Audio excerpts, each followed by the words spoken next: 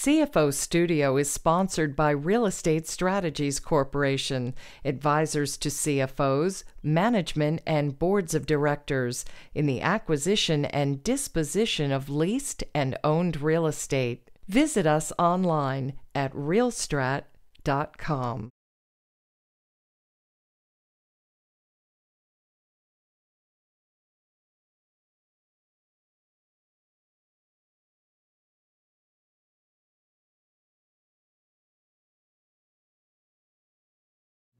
Hi, I'm your host, David Danick. Welcome to CFO Studio. Today we're joined by Gordon Bryant, Chief Financial Officer of Pfister Energy. Gordon has a BA from Murray State University and an MBA from Wharton. He has 3 decades of financial experience, including serving as Senior VP in Investment Banking at Lazard Freres and the East Coast Director of Structured Finance at SunPower. Gordon is a member of the Association for Corporate Growth and Mercer Investors, a Princeton, New Jersey equity investor group. Pfister Energy is a New Jersey-based alternative energy company that specializes in stackable technologies in the renewable energy sector. Today we'll be talking about financially thriving as an alternative energy company in today's market. Gordon, thanks for coming by. Thank you so much. David, it's a pleasure being here. Yep. I just want you for a second, if you could, because I gave a brief introduction and description of Pfister. Can you explain in a little more depth for our viewers what the company actually is and does? Sure, David. Pfister Energy is an alternative energy company which does a lot of solar power work, but we also provide a broad range of alternative energies solutions that we characterize as stackable technologies to best meet the needs of our customers. Mm-hmm.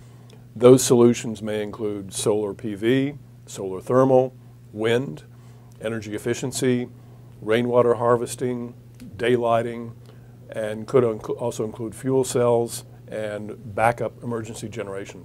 So you guys really do it all? Pretty much. Pretty much. We don't do nuclear power yet. Ah, interesting. But you're getting there maybe one day. It's possible. Good.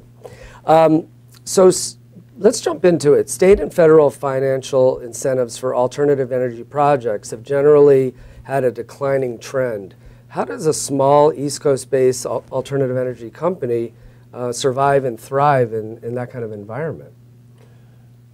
We've heard a lot, I think, from folks who are just in the solar power industry about how the markets have deteriorated, particularly in places like New Jersey and Pennsylvania, mm-hmm.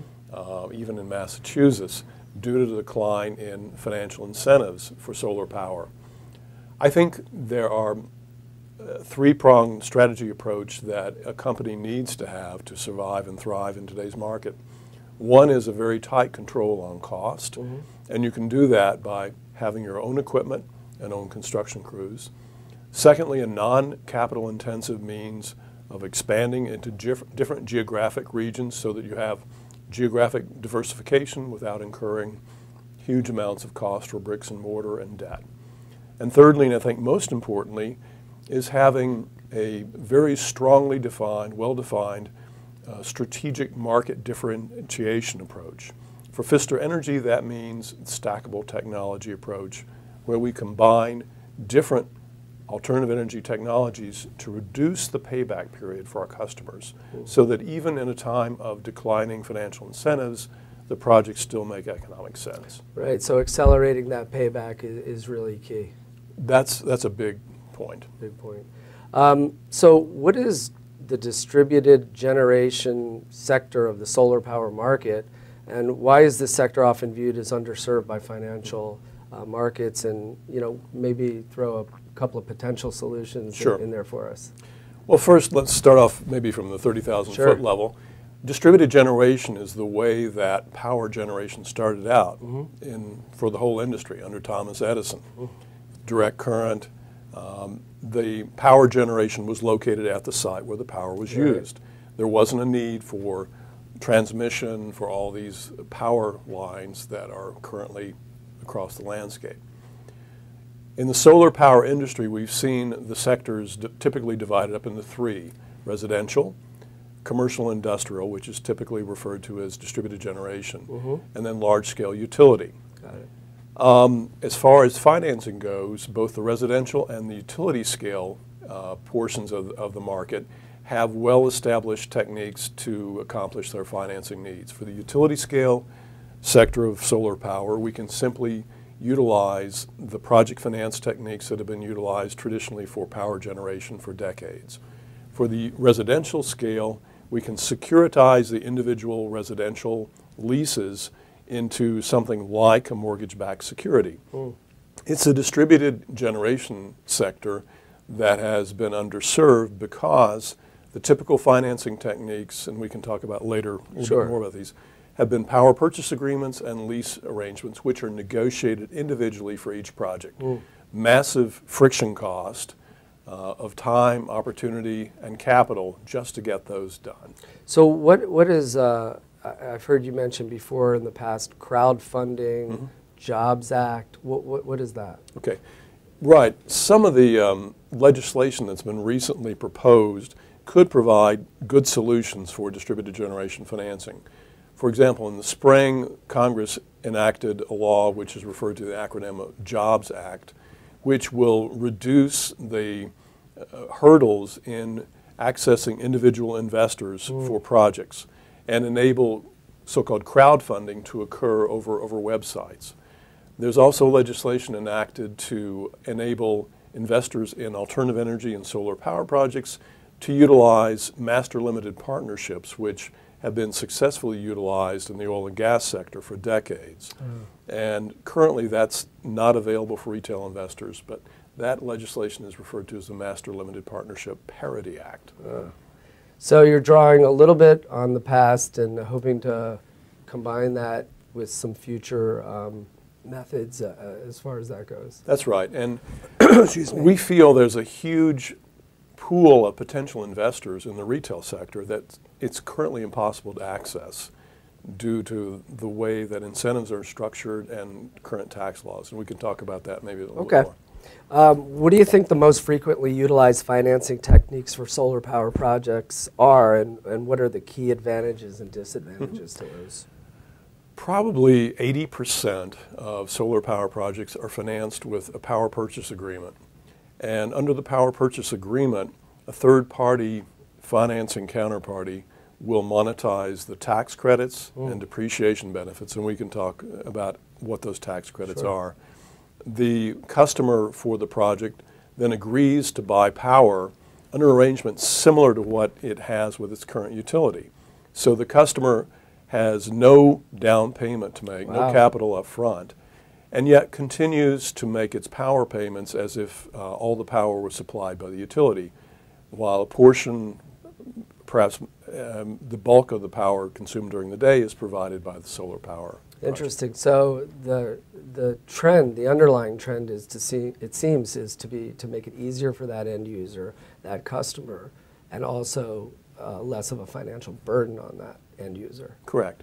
There are other techniques that can be used if the customer wants to own the project more quickly, because power purchase agreements are typically a 20 or 25-year tenor. Lease arrangements can also be set up where the lease arrangement would be typically in the 7 to 10 or 12-year range. Oh, so you have a good amount of time to amortize the costs and pay them off. Great. So what is tax equity, and why is that important for alternative energy? Right. When we talked about the power purchase agreement, we talked about monetizing tax equity. And if you're a government and you're looking to encourage solar power, we still see solar power cost above what traditional fossil fuel market prices are. Especially that initial investment. So there are a couple of ways to provide a subsidy. You could provide direct subsidies. You could require utilities to pay above market prices under, say, a feed-in tariff, and we can talk about what that is later. That was my next question. Or we could provide tax credits. And the problem with providing tax credits are that in order to utilize those, the user has to have consistent profitability over time. Most solar and alternative energy developers have volatile revenues and perhaps aren't even profitable over that time period. So we need to then turn to a third-party provider who can monetize the investment tax credit and also monetize the depreciation benefits. That may sound like a broad range of folks that are out there, but typically we've seen a handful of financing companies and only a few corporations. Google is prominent there as one of the corporations that are involved in providing tax equity for alternative energy projects. So there's some inefficiency in the use of tax equity. Some folks who've looked at this have suggested the inefficiencies add maybe as much as 300 to 400 basis points in the cost of financing an individual solar project. Yeah, it's interesting. I mean, obviously most people think, let's just put a panel on the roof and let's go. But just as in any industry, any business, you have to keep those costs and checks in line and make it work. And it seems like your company is really trying to pull it all together and combine all those different strategies to make it a viable alternative. I try to put myself in the shoes, David, of the CFO of a corporation and ask myself, okay, if I were the CFO of XYZ Corporation in New Jersey, would I put solar on my roof? What would be the threshold questions I would want answered? Right, and the hurdles. What do I need to see to make that viable for me? Absolutely. So my next question, what is a solar power feed-in tariff? As you just mentioned, what are the key advantages and disadvantages of that?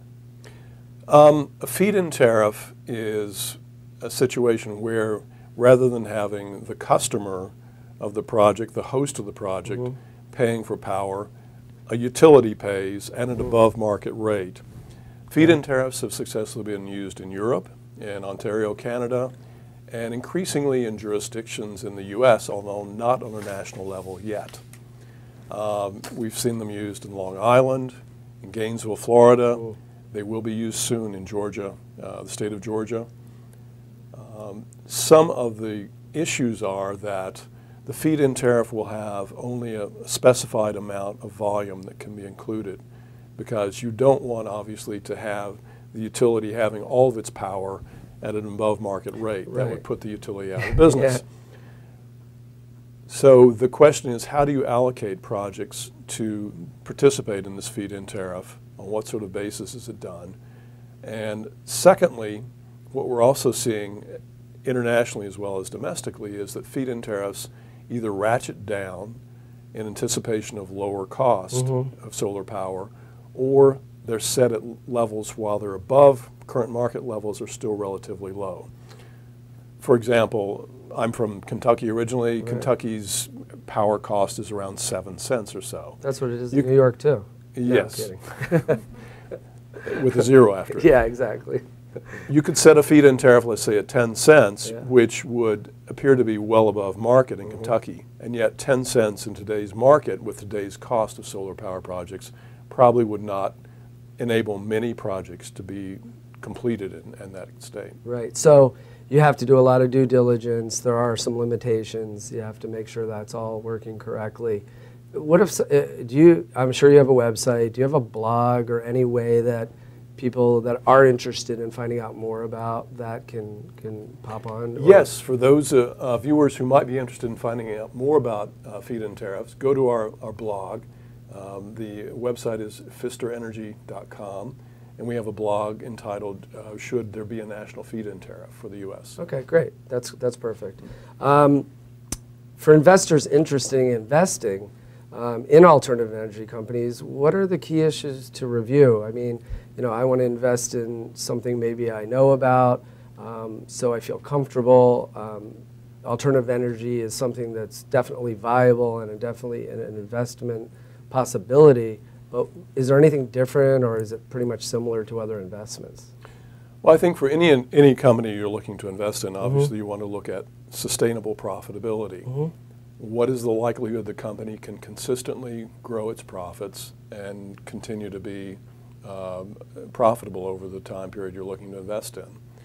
Alternative energy companies are a little bit different because, one, you've got the influence of the financial incentives, which vary by jurisdiction. Ooh. Although at the federal level, we do see the investment tax credit, but that expires currently now in 2016. Mm-hmm.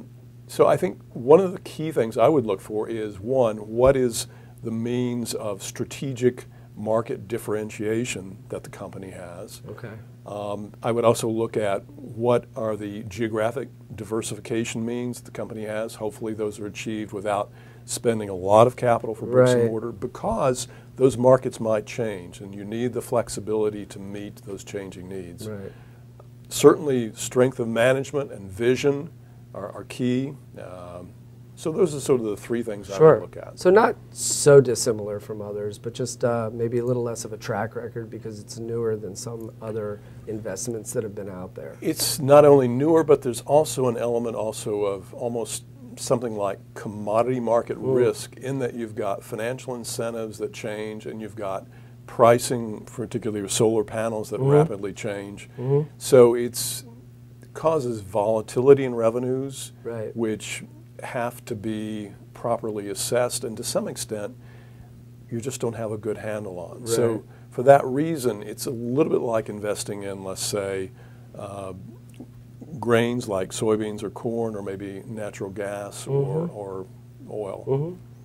Talk to me a little bit about financing issues that you face in the current market. I know I've read something about friction costs and things of that nature. Yeah. Well, let me focus on the distributed generation side, because that's the side. One, I think that's the market sector that's going to grow most rapidly, and yet is most underserved by financing, and so there's the greatest opportunity. One of my personal goals is to come up with the means to finance all these distributed generation projects with much lower friction cost and achieve more closings. Currently, we need financing counterparties to monetize the investment tax credit and the depreciation benefits, and that has to do with the way the federal government has set up the incentives. The investment tax credit accounts for 30% of the project cost. So if you've got a $9 million project, $3 million of that comes from the investment tax credit. It's very important. You need to be able to monetize that. Under the non-feed-in tariff, where the customer buys the power, the financing counterparty has to look at each individual customer and decide if that customer is creditworthy. It's an easy decision if the customer has investment grade ratings from a public rating agency. But majority of the customers in the distributed generation sector may not have that. So how do you then assess the credit credit quality of this customer? And that's a labor-intensive process for the financing counterparty. Secondly, you want to make sure that the customer's needs are met, both in tenor as well as what's required. And particularly when you're looking at a power purchase agreement, you'll see many customers view this as a contract that can be negotiated. But in many ways, a power purchase agreement, I've told potential customers, is a little bit like an automobile engine. I remember when I was 10 or 11, I wanted to make my dad's car go faster. I'm not sure why, but... Because you were going to be driving it soon. Well, we'll be driving it soon. So I noticed there were a lot of extra belts there, and I thought, well, maybe if you take some of these belts off and reduce that should free up more horsepower for the engine. If you take off the belt that drives the generator, it's not going to charge the battery. If you take off the belt that drives the fan, it's going to overheat.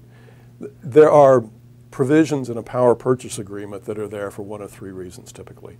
Either for accounting reasons, either because the federal tax code requires them, or the investor needs them for its credit purposes. Interesting. So those are sort of problems that you encounter in an individual financing in today's distributed generation market that we're seeking to overcome. Fantastic. So talk to me a little bit about growth, sales, acquisition. How do you grow Pfister? Sure. Well, there's really only three ways to grow, I think, any company: sales, sales or licensing, or acquisitions. And typically acquisitions and licensing have been sort of lumped together in business development in the sense of non-sales. I think the easiest first thing that most companies will think of is getting a huge sales force and just beating the streets or trying to identify appropriate customers and reaching those. And that's a very viable approach. I think a non-capital means of expansion into different geographic regions makes a lot of sense, particularly in the alternative energy sector, where you can see local market incentives be turned on and off. And finally, acquisitions are a viable approach because you can acquire an additional customer base, maybe even new technologies. However, studies have pointed out typically that the majority of acquisitions probably fail over time due to clashes of culture. Culture clash, yeah, exactly. I think I found that as well. Culture clash can be the downfall of what looks like on paper as a good acquisition.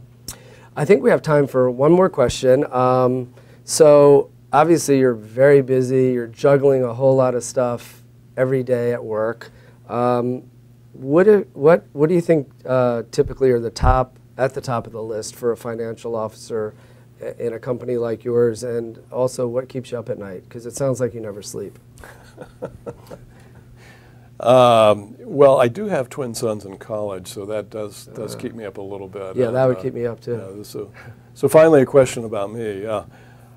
I think probably the biggest issue I deal with is making sure that I can get financing at the proper terms that meet the customer needs, that make the economics work, and also maintain a long-term relationship with the financing counterparties, because the last thing I want is for financing counterparties to incur what I would call investor fatigue, where they say, oh, well, you showed us 5 other projects that were kind of iffy from a credit standpoint, and now you've got this other project that, oh, we're not so sure we've got time to look at this. Right. So obtaining financing while minimizing the friction cost is important, because to me, the highest pinnacle of my career and the most important, most fulfilling thing for me is closing a transaction that meets the customer needs and meets the investor needs. And it's a balancing act to walk, but it's very fulfilling when you get there. Almost, art meets science. Correct. Yep. Yeah. Other issues in today's market, I think insurance issues have always been somewhat a concern, because the alternative energy industry is relatively new, and I'm not sure that every insurance company is quite comfortable on, one, where to categorize these folks, and 2, how do you evaluate the risk? I would argue that the risk of doing an alternative energy project are very low, particularly a solar project. There's no moving parts, there's no combustion, there's relatively little maintenance required, and the solar panels typically will keep producing power for 30, 35 years. Yeah, that's fantastic. So we'll get them one at a time, but we'll get them. Great. Gordon, thanks so much for coming by. It's very interesting. I really appreciate it. Thanks you. Thanks so much. This is David Danick with Gordon Bryant of Pfister Energy. Thanks for watching. We'll see you again soon. The CFO's Guide to Understanding Corporate Real Estate Transactions is packed with almost 200 pages of insightful real estate acquisition and disposition strategies. Request your free copy online at CFOstudio.com. CFO Studio is sponsored by Real Estate Strategies Corporation, advisors to CFOs, management, and boards of directors in the acquisition and disposition of leased and owned real estate. Visit us online at realstrat.com.